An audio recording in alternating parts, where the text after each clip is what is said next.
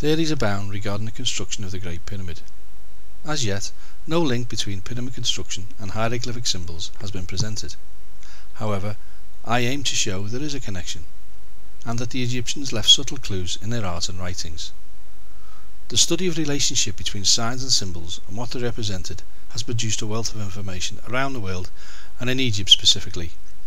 However, some of the Egyptian hieroglyphs and symbols have not yet been authoritatively deciphered or explained. This series of 10-minute lectures aims to resolve the origin of these symbols and to determine their practical application in Egyptian life. The symbols in question are the djed, the kruk, the was-sept, the ankh, the tet, and finally the flail. Now, this investigation analysed the symbols used in predominantly two methods. The first method involved a system of reverse engineering, as is generally used to reconstruct a device or component where written documentation has never existed. The second is empirical in character, involving models specifically designed and constructed to test the hypothesis.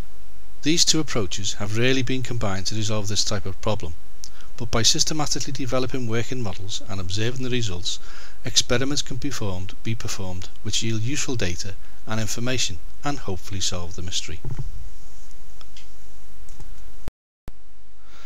The most common and recognizable symbol from ancient Egypt is the djed, which I hypothesized to be a windlass or winch, and that the other symbols, the ankh, flail, was and kruk, work in conjunction with it.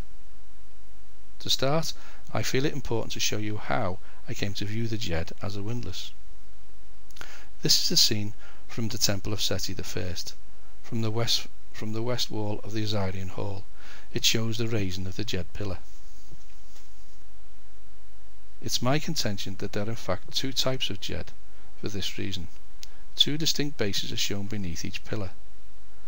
Now, I know through experimentation that one type of base needs to be transportable, and the sled position under the right pillar indicates this machine would be positioned on the pyramid. The other rests on the floor. Now, this is a fixed djed or a static winch line.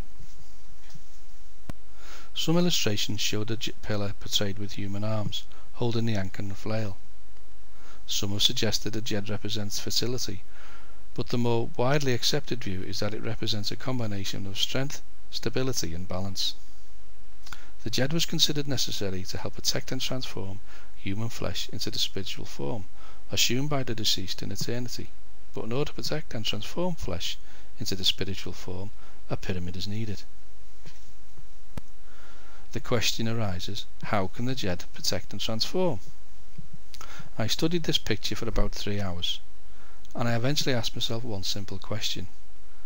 Could the kruk fit over the small protrusion at the top of the djed?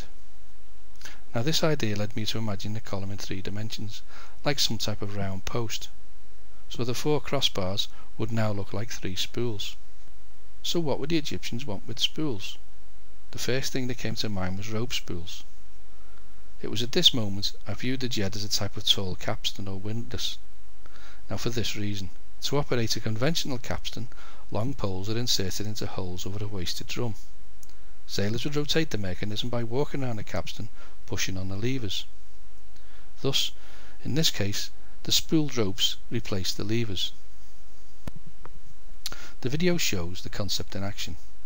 Pulling on the green tapes rotates the spools, and pulling on the yellow tape rewinds the green tape, ready to repeat the process. So rotating the djed is now dependent on the amount of men pulling on the ropes. To satisfy my curiosity, I decided to build a working model. To rotate the mechanism, one would need some type of ball and socket arrangement underneath the flared base. As we've seen, the djed is depicted standing on a square base. I can only assume this base is the outer casing of a socket. The entire model took about 2 weeks to construct. The model was ready and a date was set for the first experiment. Now, I was attempting to lift 120 pounds up a 10-degree slope. Operating the djed is quite simple. The guy in the white coat balances the djed by hand. The person in the blue coat rewinds the mechanism by walking backwards. Now, I tighten the tow rope against the base of the djed. It's now at the start of its first rotation. The workers pull on the ropes and the sled, laden with bricks, ascends. This first experiment indicated the jed had a mechanical advantage of around 3.5, but this value is dependent on spool diameter when they are fully wound. This was the first in a long line of empirical tests, and perhaps the interpretation of the jed was correct. It literally meant strength. Now it could be said, once the Egyptians knew the principles of a windlass and the limitations of its use, we could in theory reverse engineer the likelihood of any adaptation. To do so, we must analyse each part of the windlass and extrapolate this adaptation. I know from experimentation that the jed becomes very unstable once a load reaches the same height as the pivot. It has the effect of upending a pivot and pulling a ball out of the socket. Instinctively the guys knew applying weight from above would in theory stabilise the machine. Now to prevent this instability in a practical way, one would place a fixed pivot above and below the mechanism.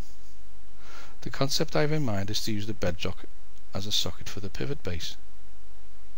Now the fixed pivot above would be a long heavy beam. Now granite beams of 40 tons or more can be found on top of the King's Chamber. This is a photograph of the upper relieving chamber in the King's Chamber. Now this is known as Campbell's Chamber. This is the same photograph, only viewed upside down. The beam hollow is round at one end and chamfered at the other. To me, this is to facilitate the insertion of the jed. Now this is the concept I had in mind, with the jed held in position. Feeling confident, I commissioned an artist to illustrate the idea. However, on reflection, I did not realise the power ropes would rub on the underside of the crossbeam. I wondered, did the Egyptians leave any clues? I then came upon this artifact, a piece of wooden furniture from the Louvre, Paris. It depicts two symbols of knots of papyrus heads flanked by jed pillars. In both scenes there are 3 pairs of enclosed pillars, held in position by a crossbeam. Now ancient Egyptian artists avoided single perspective and adopted a set of rules to determine aspect and proportions. Known as aspective, it controls the angle of view and the size of each part in relation to the whole. Now according to Gay Robbins in her book The Art of Ancient Egypt, I quote from page 21, when creating representations on a two-dimensional surface, the Egyptians did not aim to incorporate the appearance of depth. Rather, they arranged two-dimensional images of the object they wished to represent over the flat drawn surface. These objects were then rendered according to their most characteristic and easily recognizable aspect, usually in profile, full view, plan or elevation. These were then grouped together to form a scene. Because these different views can occur together in the same picture plane, the result is not rendered as from a single viewpoint, but rather as a composite assemblage encoding information that can be interpreted by the educated viewer. I asked myself, could this be a schematic drawing? Modern architects use different elevations of views to explain the concept, so perhaps the ancient Egyptians did the same. If so, the upper register depicts the left and right view of the pyramid, with diminishing jeds positioned either side. To me, this reduction in height represents distance, and they are powered with papyrus rope. The register below is a close-up F front and S side view of a schematic with 3 pairs of windlasses. Now the support column F caught my attention again. I asked, why is there a small hole above the groove in the wood? In fact, why is there a slit in the wood at all? And then for the second time the penny dropped. The columns F1 and 2 are joined together to support a crossbeam. Now remember, this is an aspective view, where the front and side view are shown in the same picture plane. In a perspective view, columns 1 and 2 would look like this, joined together to support the crossbeam 3. The holes in the top of the columns are used to guide the ropes on and off the spools. The vertical slits in the wood allow the tow rope to pass through the support column and force the jed in its pivot. So you can see why the artist used these different views to explain the concept. And this is the ball and socket arrangement beneath the jed. The jed is used to haul construction blocks from the quarry towards the base of the pyramid. Now to fully understand how it all works, I've made this film clip.